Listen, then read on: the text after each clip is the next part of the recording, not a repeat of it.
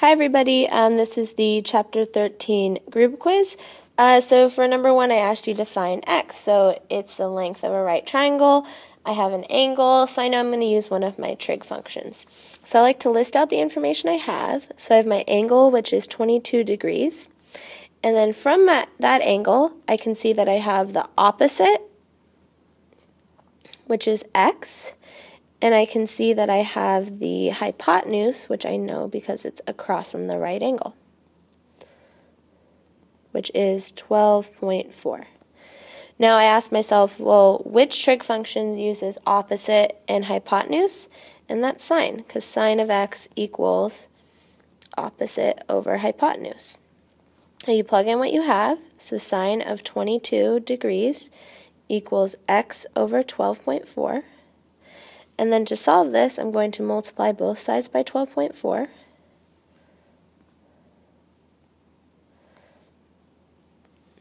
And what I have left is x equals 12.4 sine of 22. And you actually plug this in to your calculator exactly as you see it. 12.4 sine of 22. And you get about 4.65. And that's the length of your leg. For number 2, it asks what is the exact value of sine 60. So I know that to find those exact values, I use my special right triangles.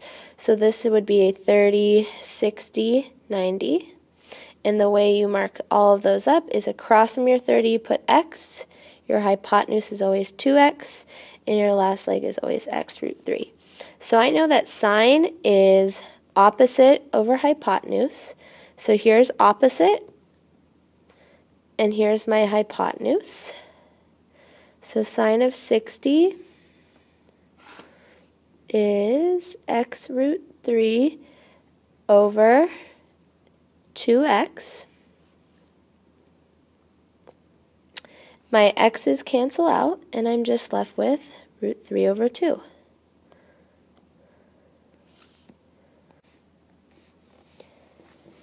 Number 3 asks us to find the inverse. So we know that when we're finding the inverse, all you have to do is switch your x and y values.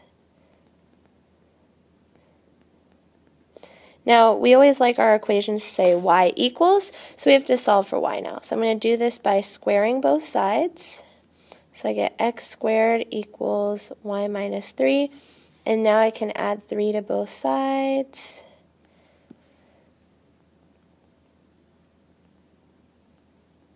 And this is my inverse. And then the way you write an inverse is like this. If you left it as y equals, though, you did not lose any points. Okay, find the exact value of cosine 45. So I know that I'm going to need to use my 45, 45, 90 right triangle for this, and I always mark that up as x root 2.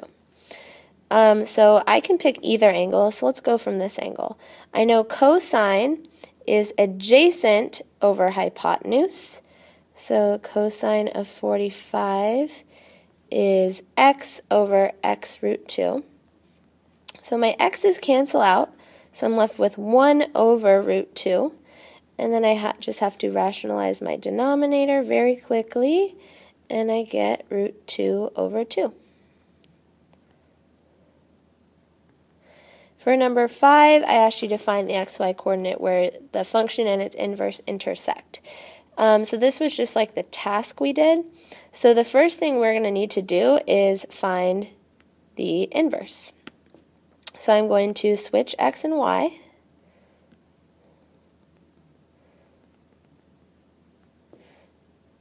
And then solve for y. So I'm going to start by subtracting 5 from both sides. And it equals negative 1/3 y. Now remember, when you're dealing with a fraction, the top number is multiplying, the bottom number, the denominator, is dividing. So really what I'm doing is dividing by negative 3. I can do the opposite of that and get rid of it by multiplying by negative 3. The only thing to remember here is that you are going to need to distribute. Okay, so here's my inverse. This is my inverse function. So if I want to find where the two lines intersect, well, I know that intersecting lines are equal at the point of intersection. So I'm just going to set my original function and set it equal to my inverse. So I'm going to say 5 minus 1/3 x equals negative 3x plus 5. Now we have to solve for x. Now this is the point where it's really helpful if you remember how to clear your fractions. And you can clear your fractions by multiplying every single term by your LCD, which is 3. Just make sure you do distribute it out to every single term. But watch what happens. Your fractions disappear. Okay? Now all I need to do is finish solving for x. I'm going to add 9x to both sides.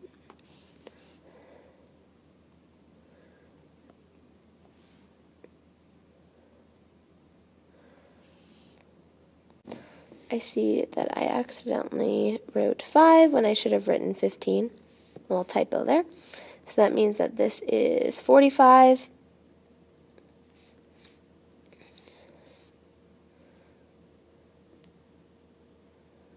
And now I can subtract 15 from both sides.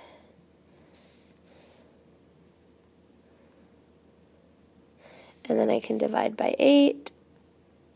So I get x equals 30 over 8, which is 15 over 4, if you simplify it. So I have my x value, but I also need to find my y value. So I can do that by substituting it into either equation, and I'm going to pick my inverse equation because I think it's a little easier to work with. So I'm going to substitute 15/4 into this equation. So y equals negative 45/4, plus I can turn this into fourths by multiplying it by 4 over 4. So that becomes 60/4. So I get y equals 15/4 as well. So my intersecting point is 15/4, 15/4. Okay, this one asks to find the two missing sides. And since I see that it's a 30-degree angle here, I know that this must be a 60-degree angle, and now I have a special right triangle. So you could still use your trig functions here, but if you have a special right triangle, I think it's easier to just mark it up and solve in that way. So I can see here that 10 is equal to 2x. That means that x equals 5. So this is the value that I'm going to use to help me find my missing sides, which means that this leg is equal to 5, and this bottom leg is equal to 5√3.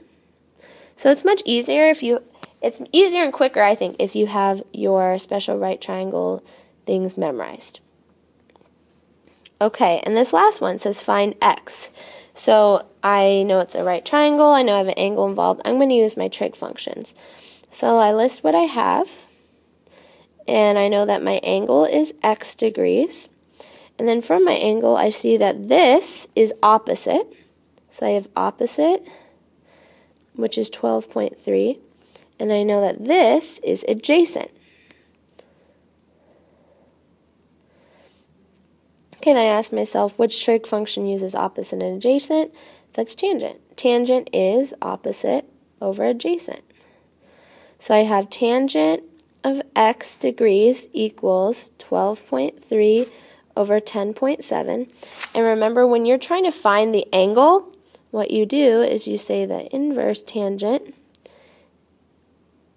and then you type in 12.3 over 10.7, and this will tell you what your angle is. So you say inverse tangent 12.3 divided by 10.7, close your parentheses, and you get about 48.98 degrees. Make sure you have the degrees sign because it is an angle. And that is all for the group quiz.